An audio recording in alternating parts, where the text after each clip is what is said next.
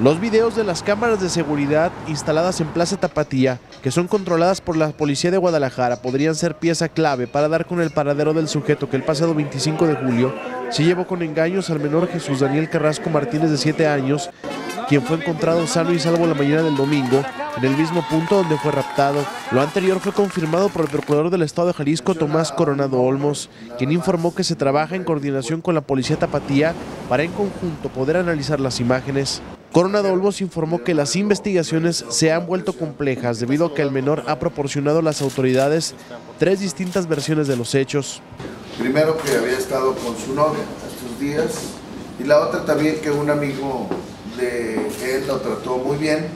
Inclusive dentro de esas versiones menciona que estuvieron viendo la televisión y que ahí apareció que se estaba buscando, que lo estaban buscando a él, y su amiguito le dijo que pues estaba poniendo muy complicada la situación, que prefería mejor regresar y que retornara él con sus familiares. Por otro lado, se descarta que el pequeño haya sufrido de abuso sexual o maltrato psicológico o físico durante el tiempo que estuvo privado de su libertad.